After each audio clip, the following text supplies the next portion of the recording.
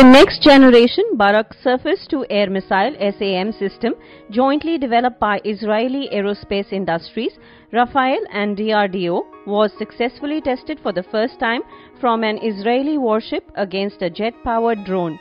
The supersonic Barak 8 missile system, whose interception range has been increased from the earlier 70 kilometers to around 100 kilometers, will be now tested from Indian destroyer INS Kolkata within a month, said sources.